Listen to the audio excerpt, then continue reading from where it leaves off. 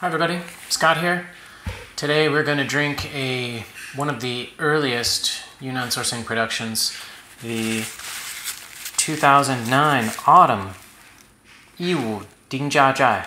And this is autumn. Here's the guhua characters. This is often used to denote autumn teas in Yunnan. Jia Zhai.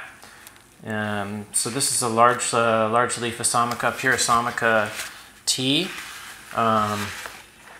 That there. That cake's about half drank, so I had a hard time keeping the wrapper around it, but I managed. So Jia Zhai is actually north of Yiwu town, fairly close into Yiwu on the road to Man Sa, Lao Man Sa, which is another great area. I don't think we've ever actually produced a tea from Lao Man Sa, but Jia Zhai is pretty close. And another tea that we've produced quite a few Jia Zhai over the years, as well as Yaoding. Yaoding is a different family. Yaoding is a Yaozu family that lives in Jia Zhai. About half the people that live in Jia Zhai are Yaozu, and the other half are... Hi, Lucy. You want to be in the video? Hi. It's hot. Okay. Go get on your bed. Go. Hi. All right. Let's get this going here. I decided to do silver today, even though I'm doing solo, so might get a little bit of extra tea. That wash is pretty long, so I'm going to give these cups a little rinse and then actually drink it.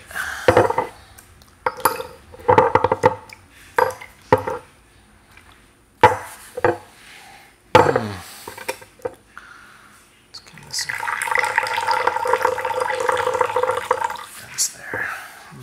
an extra couple of cups actually sitting here just in case.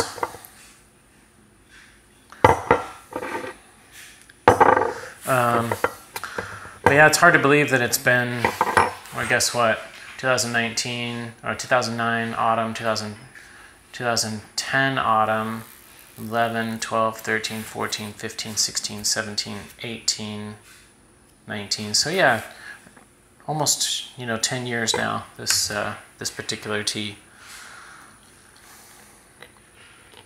And this one has been aged in Kunming till about 2014, and then Oregon till 2016, and then Texas until now. It's just been in one of these kind of boxes that I have, which I selected because they really didn't have any smell at all. So pretty dry stored.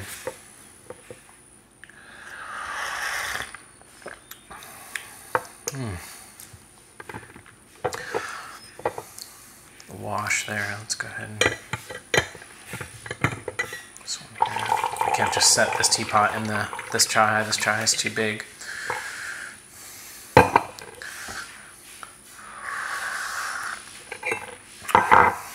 So I've used about 7 grams. There's about 7.2 grams in here, which is not a huge amount, but not a small amount either. I'm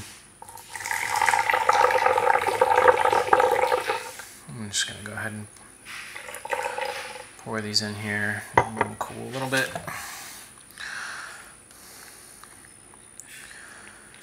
But Yiwu is an area that, I mean, even back in 2009 was not cheap. And I remember, obviously, going back in time now, this tea didn't seem like it was that expensive, but compared to teas from other areas that I was getting, even compared to a lot of areas of Sichuanbana, the Yiwu teas were definitely quite pricey. And this is a gushu. This is an old tree tea, 200 to 300 years old, Jia Zhai.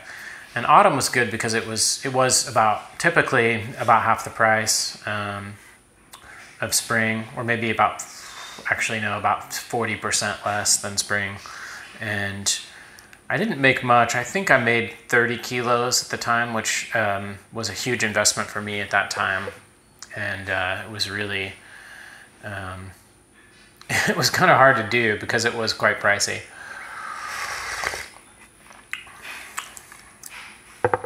But now drinking it, of course, I feel silly for not probably couldn't have really bought much more of this tea because at the time that was pretty much all that they had. And I think even now they don't, you know, obviously you can't ramp up production on gushu cha. Well, you can if it's fake, but, you know, they're still not producing a lot of teas. But I think the prices for the new cakes are considerably, have, you know, gone up a lot over the years, just the raw material costs.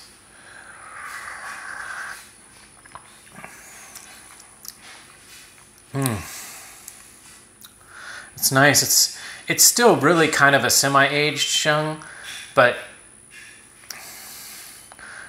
with Yiwu being a 10-year-old, with 10 years of age, just makes it really nice. It gives it a very much of an aged feel and a very pleasant, malty feel, but enough complexity. There's still some bitterness and astringency in there, along with that sweetness and that kind of spiciness that it's not. You can see the, oops, I just dripped on this old wrapper here. That's not going to help.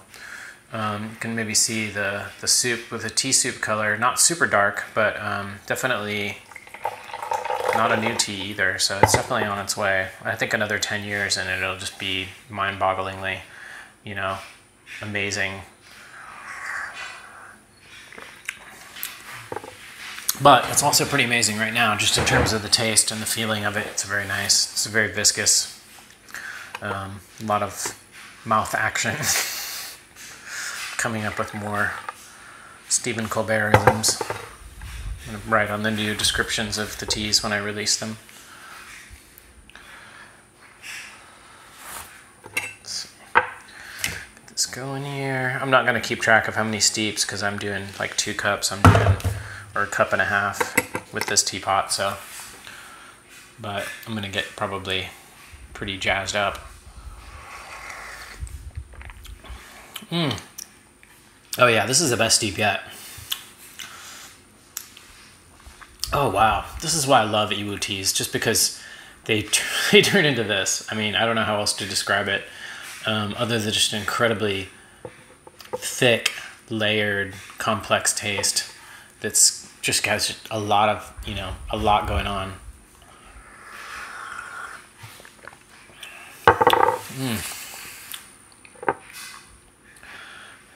And this is, I believe, the same steep.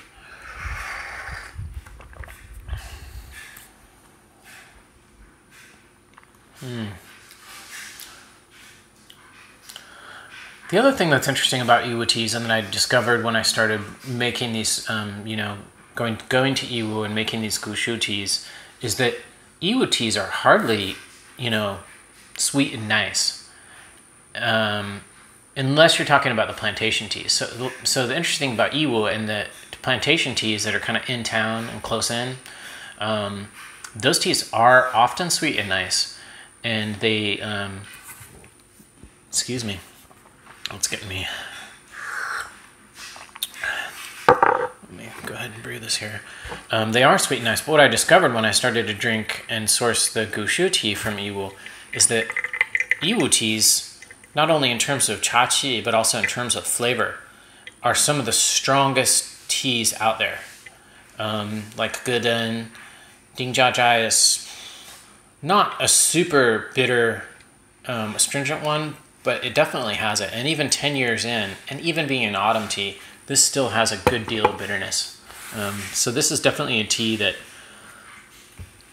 you know, depending on what you like, I think it's a tea that you could totally drink now if you drink, you know, semi-aged sheng or even young sheng, or semi-aged. This would be totally fine. But it still has that bitterness and it still has that astringency, which is kind of the hallmark of a lot of, you know, Yiwu gushu, which a lot of people don't realize. People just characterize Yiwu as the way that they've experienced Yiwu, which is typically plantation teas. And there's nothing wrong with Yiwu plantation teas. And they age nicely, although a bit perhaps on the, you know, I don't want to say boring side, but perhaps on the easier drinking side. Whereas these Yiwu old tree, you know, wild arbor type teas, they tend to be, especially the Asamaka ones. There's also, you know, Yiwu has a lot of zhongxiao yezhong, which is like a mixed leaf varietal, like Ibang or Guden. Actually, in the case of Guden, it's incredibly bitter tea, the varietal that they have there. But in Ibang and like a Shikong, some of these other areas that are zhongxiao yezhong, the tea is actually quite complex and good and strong chachi, but in terms of bitterness and astringency, it's much less.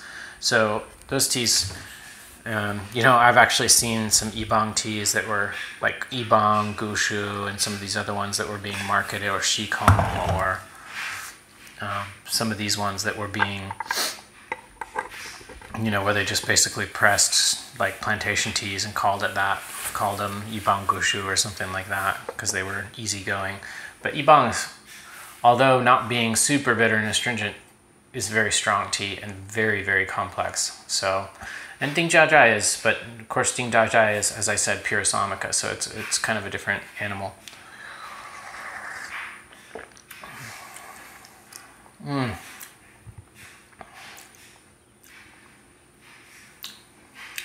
So good, so good.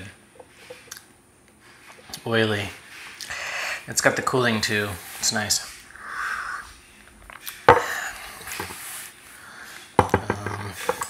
Gosh, this is gonna be. Keep these steeps a little bit shorter to try to moderate the hit, as it were, from the tea.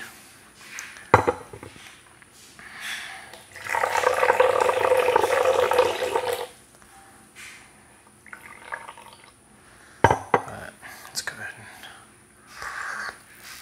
I'm gonna have to pour out a little bit. I hate to waste it, but I have more teas to drink today. When you look at the green leaf, it doesn't really look like an old aged tea.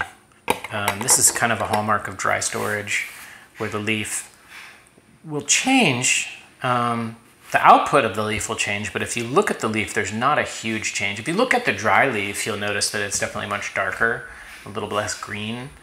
This one maybe a little bit, but with these Gushu, with a dark olive green color being its natural original color, at 10 years, it's a little bit darker, but it's not dramatically so. What you'll notice is, again, the dry leaf and then the tea soup is where you see the age more.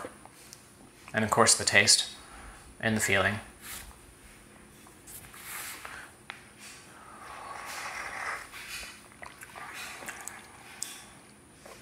Oh yeah, so nice. Very sweet.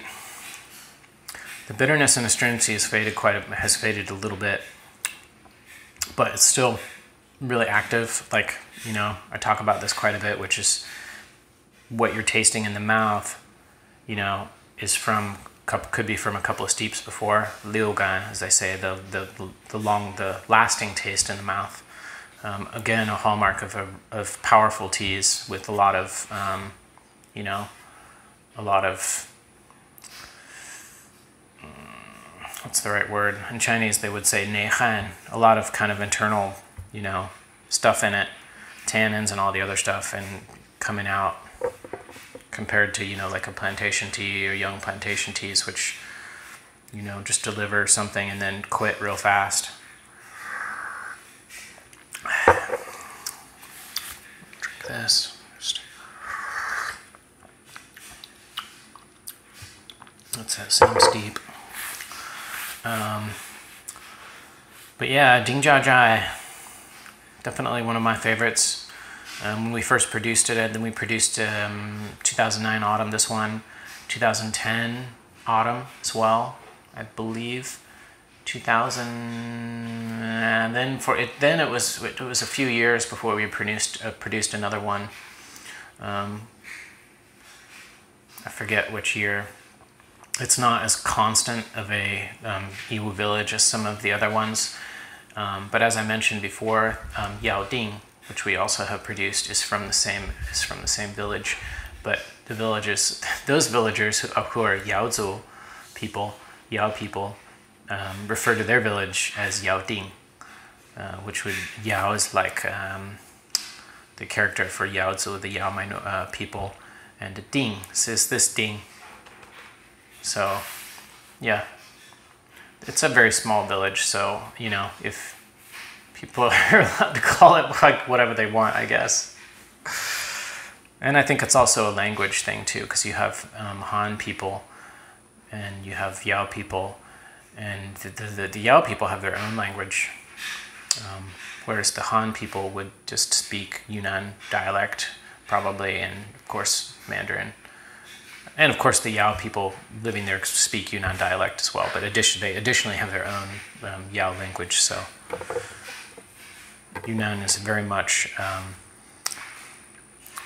a polyglot, many different languages. Not only distinct different languages from the different tribes, I'll call them, or different people, but also local dialects, which are variations based on Mandarin, and can vary from village to village. My wife's where my wife's mom grew up, my mother-in-law, they have slightly different pronunciations for some words compared to the village where my father-in-law grew up, which are about 10 kilometers apart, and they're always kind of like poking fun at each other because of their slightly different accents, even though they're only from villages 10 kilometers apart. It kind of makes you wonder if they don't intentionally just kind of, do that to to distinguish themselves as being from that particular village. But I'm not a linguist, or an anthropologist.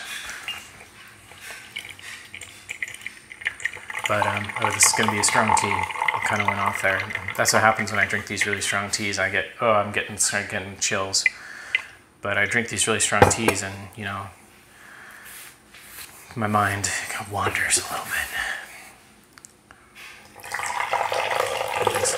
All right. Nice, real gold orange tea soup here.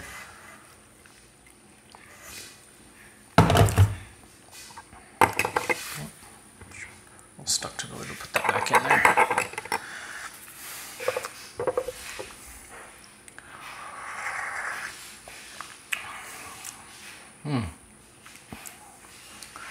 This is one of those teas that we're not going to be able to drink through the whole video, simply because it's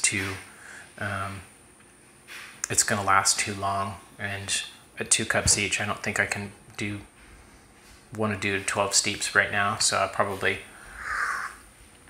after the steep, we'll kind of call it quits. But I really would check out some of the Yiwu teas that we have. Yiwu teas are not cheap. But I think that if you start to drink them and you taste like, particularly this one, if you just get a sample, we have 10 gram samples, you'll find that, that what you're getting is really, really good. And, I mean, even as you approach $1 a gram or something like that, you're still, let's say you drink a session with a couple of people, you do 5 grams or something like that, or let's say you do the whole 10 grams in a big teapot with 3 or 4 people or 3 people, a session with a really great tea where you can drink it, 12, 14 steeps, 3 people for $10 or something like that, I think is, it's not expensive. And what you're getting is, in fact, something that is incredibly unique, and is rare, actually. It's not, these are not products that can be mass produced.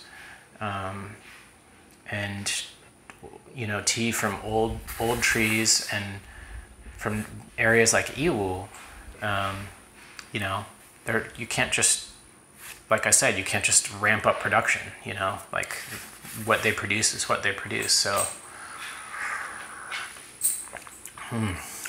still real strong. I know that the steeps I'm doing here are pushing it a little bit, but still, it really hasn't gone down much. Hey Lucy, what are you doing? It's too warm for Lucy to get on her bed. She's on the floor. A nice cool wood floor. Where are you going?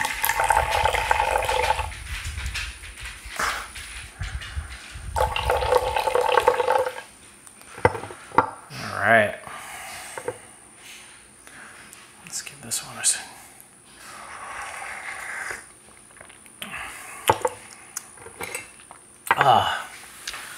This is so nice. It just gets better and better. This is one that, again, highly recommend that when you brew it that you start with short steeps and really kind of try to gradually draw it out. That tends to be my biggest failure when I brew teas, is to, especially when I'm making a video, because I tend to end up getting distracted. But, you know, gradually get that going on, and then you can taste, you know, you can taste more. I tend to be able to taste them in the aftertaste, a lot of the things, when the tea comes on really strong. But yeah. Anyways, I think we're gonna call it quits there. This tea can keep going. But I would definitely check this one out. It's the Yunnan sourcing, 2009 Yunnan sourcing autumn Jia Zhai. We'll link to it just down below there. And it's a really bomber tea. It's really good. Not cheap, but I think you get something really special when you pick up this tea. There are 10-gram samples, 25-gram samples, and then the whole cake. So yeah, check it out. It seems like something you might be interested in. You can pick it up. If not, there's some other Yiwu teas that actually all the Yiwu teas that we press, I recommend. And some of those are going to be newer and perhaps more accessible in terms of price. But, you know, 10 years is 10 years, and this one has aged wonderfully. So check it out and subscribe down below. We're going to have some more videos coming out. Thanks for watching. Bye.